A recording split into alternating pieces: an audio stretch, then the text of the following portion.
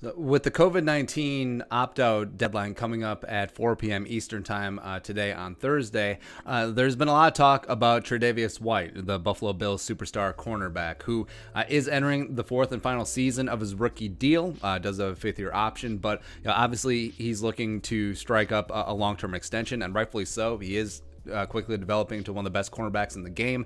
I think he will get premium coinage if and when he gets an extension, whether with the Bills or somewhere else. And players have been using the opt-out as just a little bit of leverage, because both things can be true at once. They can be concerned about COVID-19 as well as they can be looking to just tilt the scales a little bit, right? So Tre'Davious White came out the last couple of days, talked about he's considering opting out, and also as things tend to happen in the media as well as just fans online getting after Tre'Davious White. What are you doing? Blah, blah, blah, blah, blah, blah, right? And so Tre'Davious White actually clapped back a little bit today, talking about it's his family decision, as well as his girlfriend's father passed away from COVID-19. So yes, this is very extreme and very important things. And yes, every single decision is important and personal, but also you will notice that a lot of the players that are opting out, you're not seeing superstars. I think like Vikings Michael Pierce, which is of course just our luck,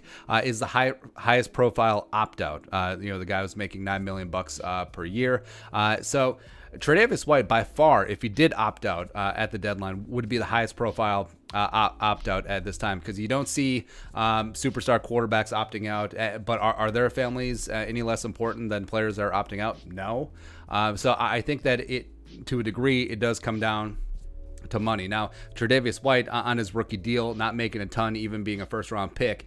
I mean, maybe those concerns would be eased if there's a brand new deal and a big old signing bonus up front. That would make a lot of sense. I think that players are starting to use that as potential leverage. Like even on his own team, Stephon Diggs, who we know and love so much, he talked about potentially opting out right before Brandon Beane, the Bills GM, decided to rework Stephon Diggs' deal, give him a little bit more upfront money. So I think that.